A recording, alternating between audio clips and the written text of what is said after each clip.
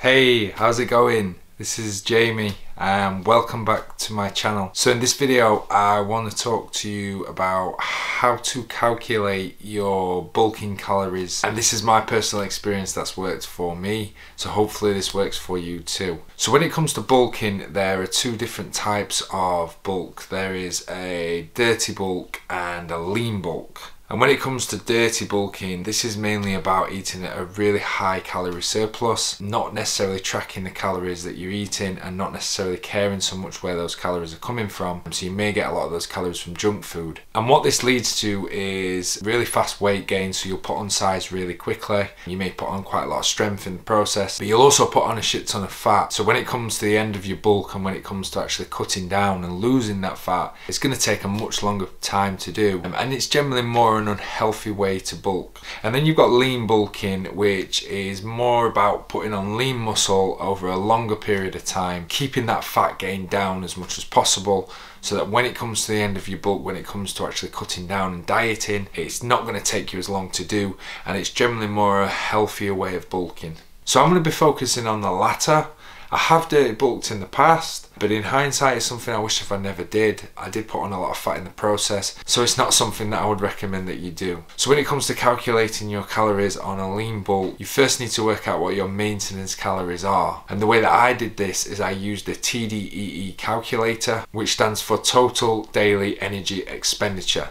And the reason why I say estimate maintenance calories is because these calculators, in my opinion, are not very accurate. Everybody's metabolism is different. I've got quite a high metabolism, so I have to eat quite a lot of food to put weight on. Your calories may be different from mine, so this is why I would recommend using this calculator as just an estimate. And then once you know that estimation, then you're then going to play around with that to find out what your accurate maintenance calories are. So as I mentioned, you need to use a TDEE calculator. I'll link in the description to one below.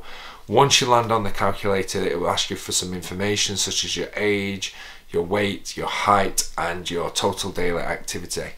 And once you've entered this, you'll be given your maintenance calories, which, as I said, we're going to use as an estimate. So I recommend then eating at this estimated maintenance calories for 2 to 3 weeks, and then sort of monitoring over this period of time whether you're putting on weight or whether you're losing weight. So if you find that your weight is actually going up, then I would recommend reducing your estimated maintenance calories by 100 calories and then monitoring that again.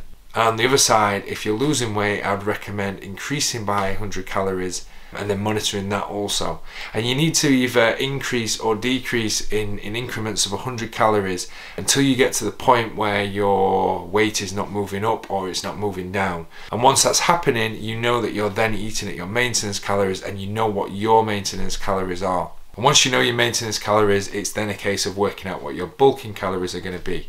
Now I recommend starting off with a small calorie surplus of 300 calories. So you want to be increasing your maintenance calories by around about 300. And then just as you did before, you want to be monitoring this over a period of time, and you want to be aiming for a sweet spot, which is around about half a pound of weight gain per week. Anything more than that and you're really going to be putting on unnecessary fat. And what you probably find is because you've only increased your calories by a small amount, you're probably not gaining enough weight per week. So just like you did before with your maintenance, you need to just up your calories in 100 calorie increments until you get to that point where you are gaining half a pound per week. And then once you're gaining that, you want to sort of maintain that throughout the whole cycle of your bulk.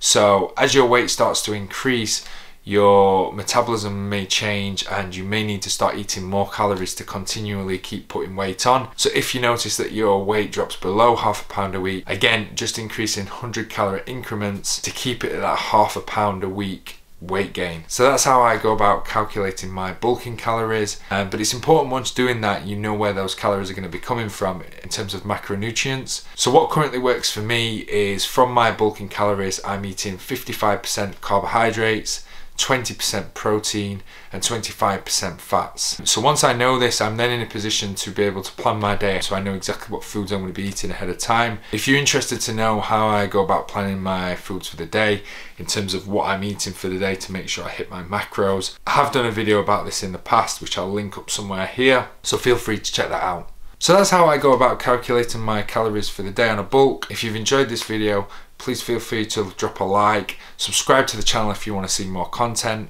I'm trying to put a video out once a week, so if you're enjoying what you see, subscribe, and I will see you on the next video.